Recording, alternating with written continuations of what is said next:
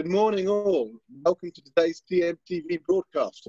I'm really delighted with some of the feedback you've given us on TMTV so far. So we're going to stick to our principles and try and keep things cheerful, happy, and hopefully informative. A little bit of admin to start with. There's no planned fire drills, so if the alarm goes off, kids are probably cooking something they shouldn't be, in which case you're free to leave us. Once you've done that, though, please do like TMTV on LinkedIn and any other social media if you want to be kept up to date with future broadcasts, as well as to be able to replay all of our previous broadcasts.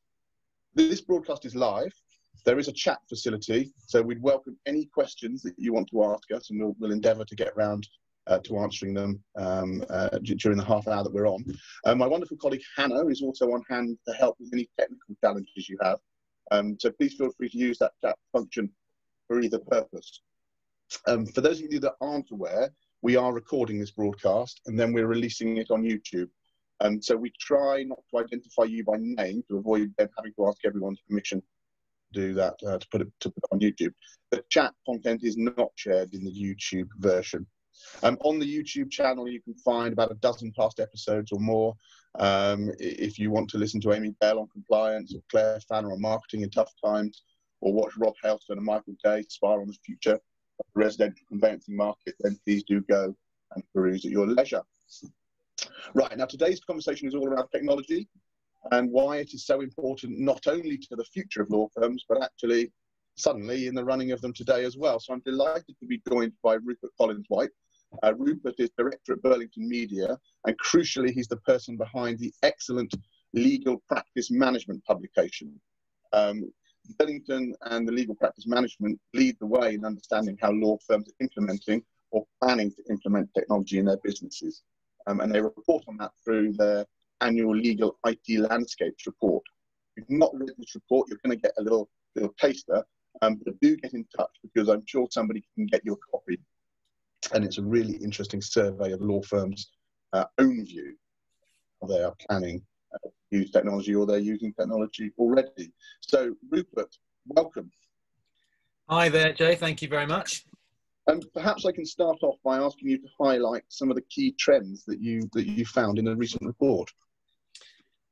Yeah, absolutely. So, Legal Practice Management magazine is actually a digital and events business. So we run research, publications, and a conference every year.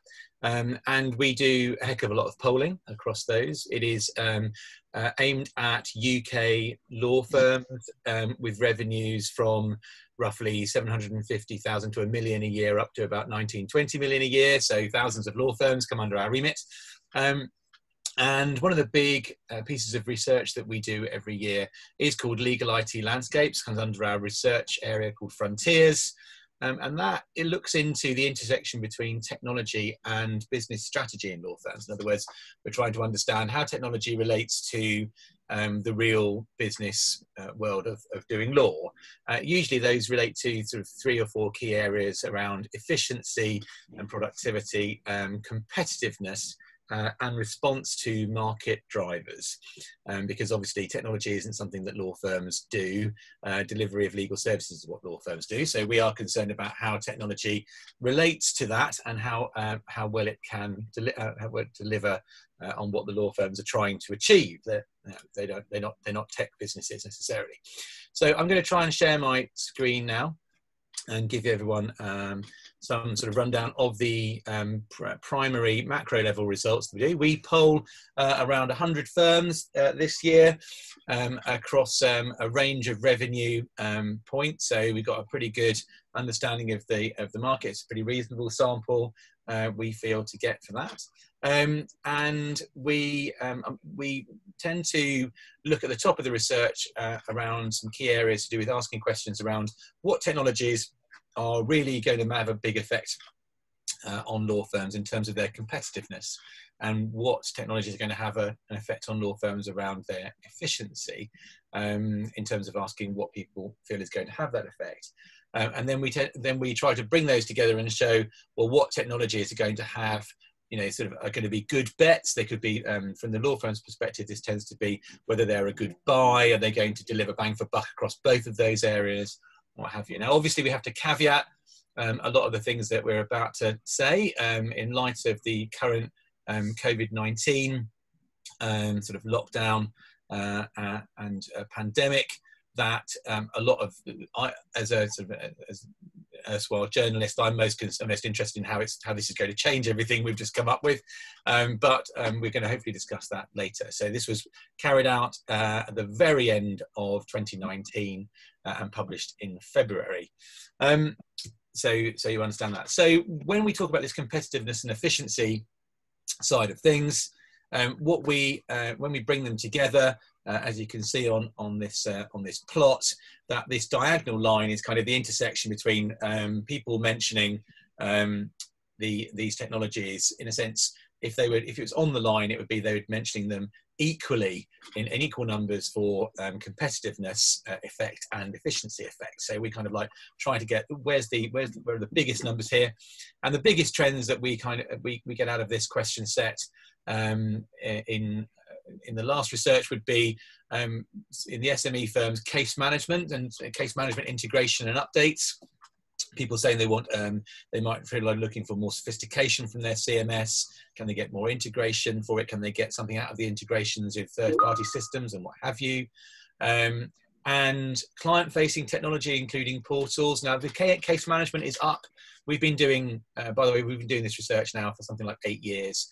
9 years across the whole of market. So I've watched case management is always pretty high in SME law firm world, but it's particularly high this year.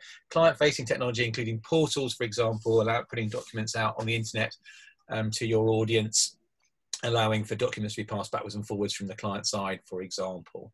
That's much higher than it has been in previous years. That makes a lot of sense. Agile mobile working was named in December last year as being very, very important. If you ask someone now, of course, this would be off the scale. But it's interesting that we'll talk about that. It's interesting that the firms were already starting to say that this was going to become a primary driver, and automating service delivery and workflow. And that's where that down in the left-hand side, you've got process automation, including RPA, robotic process automation, as being another major factor. There is the dreaded AI phrase in there as well, but we at LPM tend to look at anyone who says AI probably doesn't necessarily know what technologies lie within that, but they have a sense that the technologies that may lie within AI, as far as they understand them, will have a profound effect on legal business. And I think that we would, in an incredibly high level way, agree with that, but it really does depend on how you're going to see it. When you dive down into the smaller number of mentions for different areas, these are all free text responses, by the way, that we bucket up. So we don't suggest things in this area of the survey. What's really interesting is when we look at over the years which ones pop in and out of this lower end of the box. So they tend to be things that are coming in or growing that might be important later. And some of the stuff that's really important for me is just an overall mentions of automation and growing. If you combine that with the process automation side of things, then it becomes an even bigger number. So that's kind of really important for SME firms now. Data analytics, including fee earner dashboards, that's kind of one of the rising stars there, smack in the middle of competitiveness and efficiency, and I fully expect to see that growing, because we'll hopefully talk about a bit about in our session around why it's going to be really important to be able to analyse data and MI data, management information in the firm, to understand where things are going, because things are going to be very, very testing. And one of the things that I thought was putting out is compliance technology, because obviously, compliance technology drives consistency across the firm. It reduces risk, and it can also, allow the firm to bring in more work or process more work in a scalable manner. So that's I think that's going to be very important, and already is in larger law firms. That is a pretty major deal. So we want lots more law firms to be looking at that and trying to learn from it. There are other very interesting areas like machine learning coming through there, and people naming machine learning, which is one of the key AI technologies, is a really interesting point. When we're in our research for larger law, machine learning is quite well mentioned now, and it shows the market is understanding the technology sets that actually lie within this kind of phrase of AI, which doesn't necessarily mean very much. So we also try and analyse or get some understanding of what the SME law market that we speak to, how they see the competitive landscape, what they see the threats are, because we always align the idea of, well, if you're going to spend money on stuff, you should be spending money on things that will help you respond to market pressures. And so when we asked this question for quite a few years now, so we've watched these things move around.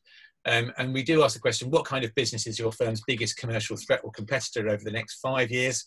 And we've, these have moved around quite a bit. The last few years ago, it would have been, the top numbers would have been the standard competition, which is firms just like mine already in our geographies. And then you would have had firms like mine coming into our geographies. And then what's actually happened is that this set of three that I've boxed out here, which are bigger firms than mine, online businesses that don't have physical offices, and legal tech-based new businesses, which we did ask this year what people meant by that, but I'm not going to get into that because that's a bunch of open responses. Those are the next three responses down. Now, until COVID, when I was presenting this data, I was always to say that the really interesting thing about this is for the SME legal market, which is by and large a kind of more local, regional, a territorial kind of business. Obviously, there are lots of exceptions to that. What this means to them is that the next three threats down are non-geographical threat. They're either bigger firms coming in, and they don't necessarily have to be in the same geography, or they can set up there, but they can deliver it in lots of ways. And the next two down, which kind of are the same thing really, when you see underneath it, are completely virtual. Now, considering where we are now, post, sort of all middle of COVID, this is going to be even more incredibly important. So smaller SME firms are now facing the standard competition, and then all the other competition is non-geographic to that, and it's pretty virtual as well. So firms that are set up to be more virtual and to reach out beyond their geography are going to be the best place to compete with the competition as placed. Okay, just quickly onto the notion of, about technology, back into, how our law firm's going to be able to do this. This is another problem, of course, in a compressed market now. What money you're going to be able to spend? Well, that's going to be problematic. But even before this situation, we've been tracking these numbers across the SME market and big law for like 8, 9, 10 years, especially on big law side. And the average kind of amount of money that a law firm spends on IT in total, which includes staff, I think we asked this time to make sure we knew what we're doing, is 5%. That 5% hasn't moved since we've been doing it, to be honest. So it's always been 5%. 5% is the Gartner average for professional services. And it hasn't really been touched around. And we also ask how much of that budget gets spent on new things like trying out software, creating solutions or apps, or client-facing systems. If you remember, client-facing systems was an important part of what's going to have an effect on competitiveness and efficiency.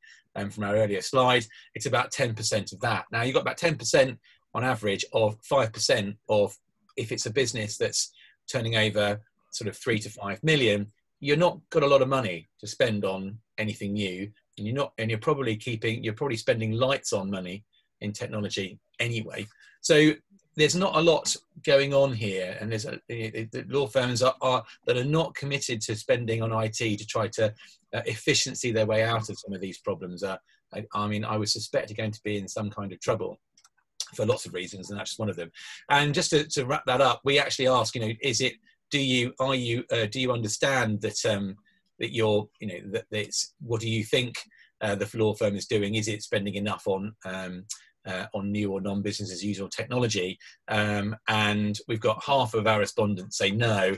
Another third of the respondents say not sure, which I always count as kind of no, with only a very small proportion of people saying yes, which probably relates in some sense to some of these numbers in terms of the firms that are spending more than the average.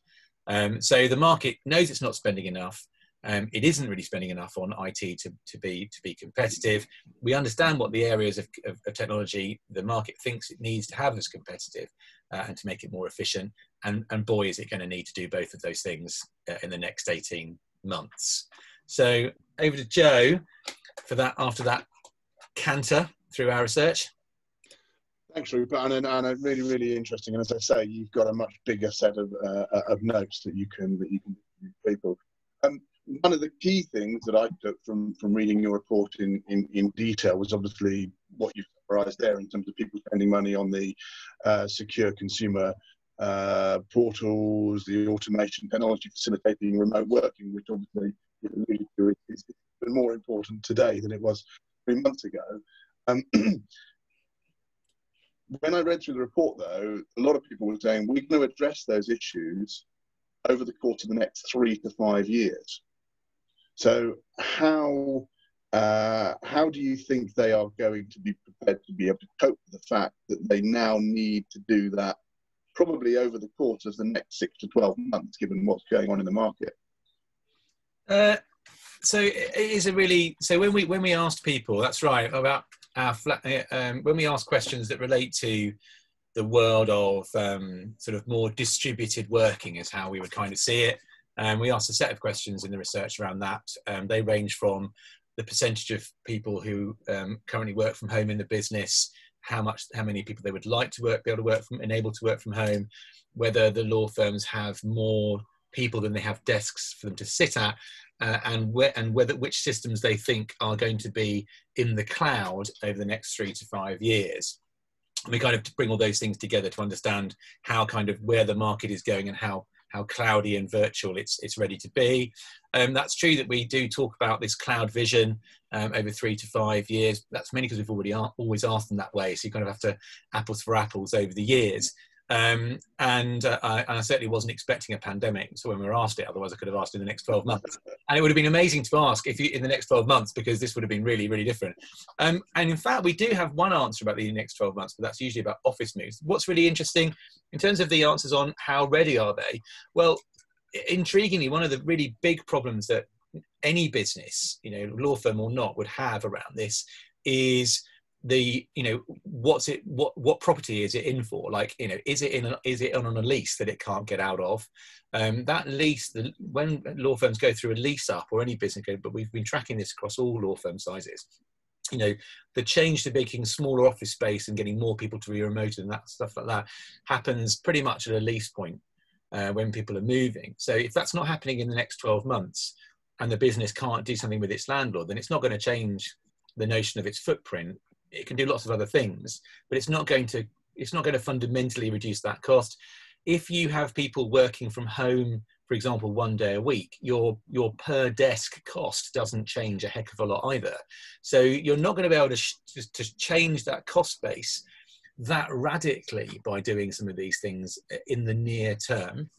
So in terms of how ready they are to do it, now we do understand that the percentage of that firms don't have anywhere near, only the larger firms in the SME market, so those over 10 million revenue, answered that. I'll try to share this actually once more so we can so I can sort of demonstrate what I mean. So when we ask people what percentage of people in your firm regularly work from home, which is the top chart here, the larger firms, 10 million over, basically said they had about a quarter to nearly a third of people regularly working from home. And when we asked them what percentage of the workforce would they like to enable to regularly work from home, the numbers are pretty big. And so we look at this chart data overall and say, look, there's a lot, at the time when we did this, there's a lot of appetite and intent in amongst law firms. So we, just to be clear, we poll practice directors, practice managers, managing partners, and other kind of influencers. If there's IT managers in the firm, we might ask them instead. And their response is, ultimately, if you look at the average from 15 to 32, we translate this as saying that SME law firms would like to double the number of people they're enabled to work from home. This is still half what a big law would say. They would say they're currently like 30 to 40% and then 70 to 80% in terms of their difference. Now, so if you look at this chart on its own, they're not terribly ready. It would say that only, most firms did not have enough people working from home to really have a handle on what that would entail. We also ask how many firms have significantly more people than they have desks for them to sit at. Very few. And the time scale over they might move to this point where you've got more people than desks, the hot desk, free desk world, is relatively long. Now, this probably won't change because of the lease problems, as I said. That's a standard longer problem. But this stuff around how many people working from home, I can't wait to do the research back, but I just don't. They weren't terribly ready. Smaller firms, however, in our experience, have an upside in the sense that the smaller you are, the more you can readily sort of shift position, and the bigger firms have to do that with a massive organisational change journey. So there's a possibility to make changes. Now, just quickly, the reason how ready are they? Smaller firms have overall, in our experience of running this research for a number of years, have tended to be more cloud friendly. So they're the ones that have bought into cloud services and cloud applications because they've got less legacy IT.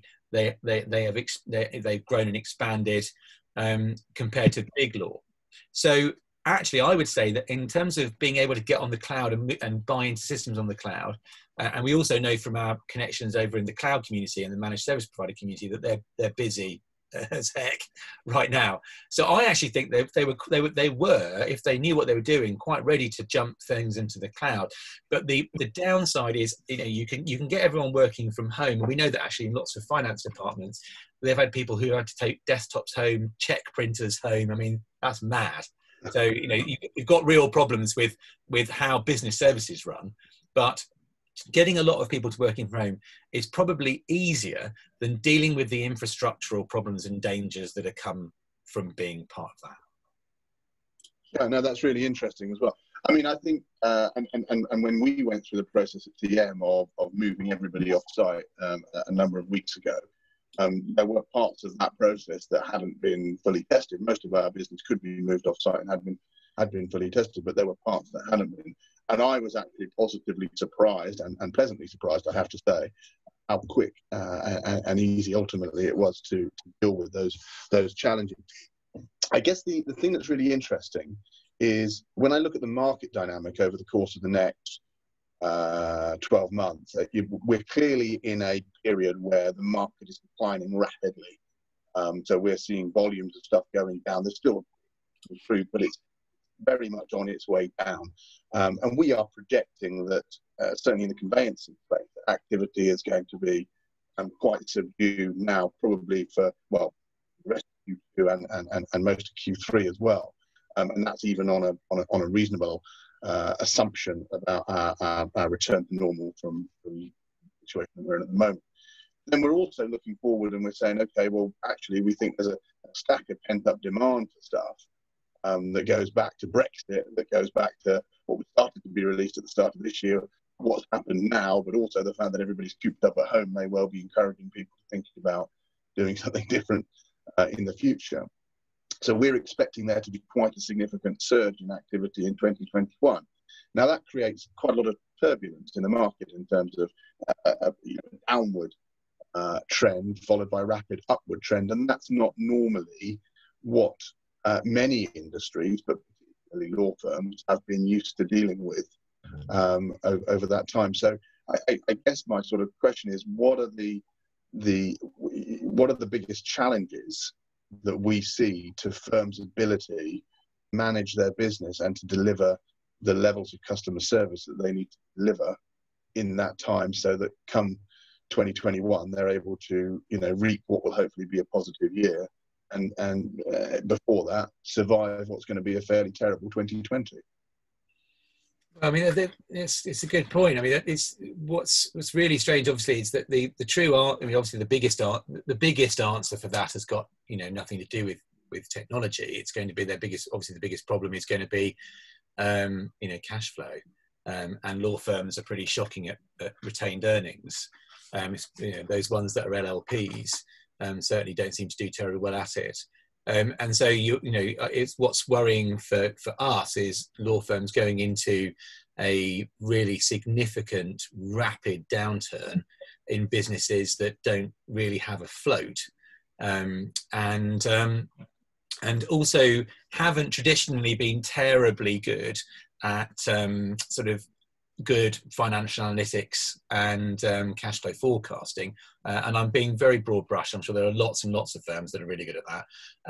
But in our experience, it's not been great in quite a lot of firms. Now, if you don't know where you are and your management information isn't great, or you've got people in the business who are running it who don't really understand it or don't want to, let's say, then you're really going to be, this is going to be a real struggle.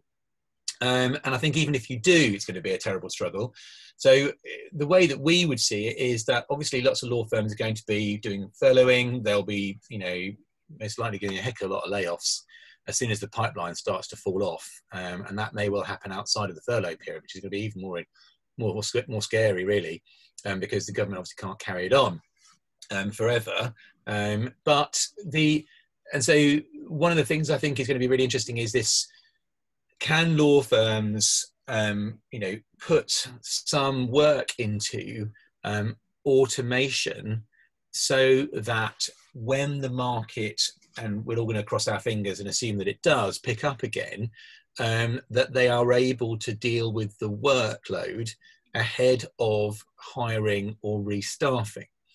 And I think that that's one of the things that's going to be really interesting about the possibilities of process automation, for example, across the business. Can you do more automation? Can you get more done with fewer people, and use this time to obviously going to be a very tricky time to invest. Now, I think what will be very interesting is how many providers out there are going to work with law firms to deliver the abilities now and take a punt and charge later.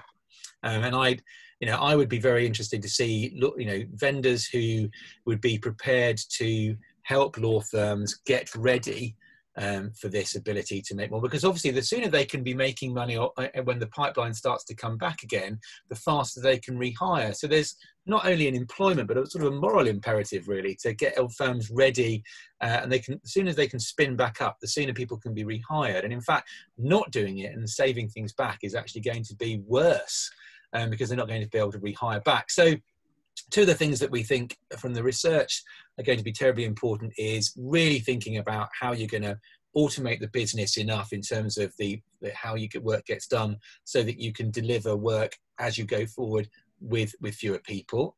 How can you do that well? But also, one of the things that law firms need to do better really is financial analytics and pricing and scoping. Like, one of the things that they don't do very well is work out how much work costs to do, and what it should be priced at. Some are brilliant, some are less so. And because this is going to have if you've got no cash, you've got a real cash flow problem, and you're in the doldrums in a market that's really bad. Getting stuff wrong, like what it's going to cost you to do, it could be really, really bad. And so we did. I just want to show you something that which I find almost sort of comic relief.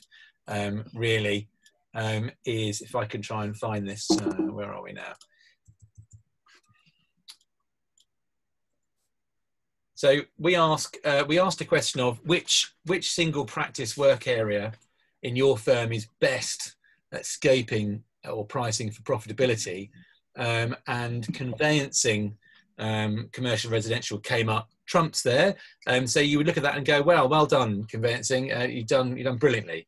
But unfortunately, we also asked people what single practice area in your firm is worst at scoping and pricing. So, and it's a slightly higher number who say worst. And of course, what this means is that 22% of the audience thought their conveyancing areas were amazing, and 31% of our audience thought their conveyancing areas were absolutely terrible. And so what this means is that there's obviously a lot of mixed opinions on who's pretty bad. But if you look at who's pretty bad in this kind of which areas are worst, family, not a great generator, really, by and large. Conveyancing, depending, it's not high margin. So what you're looking at is areas where litigation better, because it should be higher margin.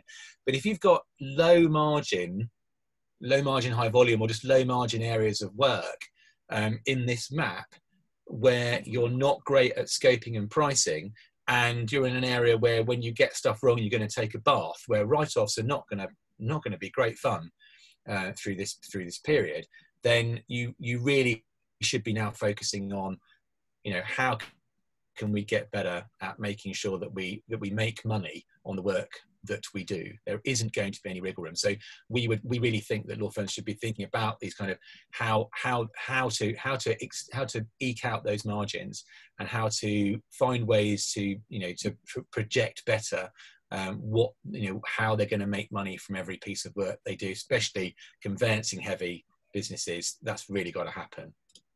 Okay, brilliant. Listen, I think we've barely scratched the surface, actually, Rupert. I think we could go on a lot longer, but these sessions are designed to be brief. We have come to 11:30, so I'm gonna call it to a close. Can I thank you, however, Rupert, please, for your times and thoughts. They were really, really interesting, much appreciated.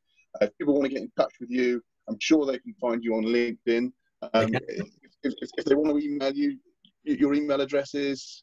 My email address is rupertw@lpmmag.co.uk.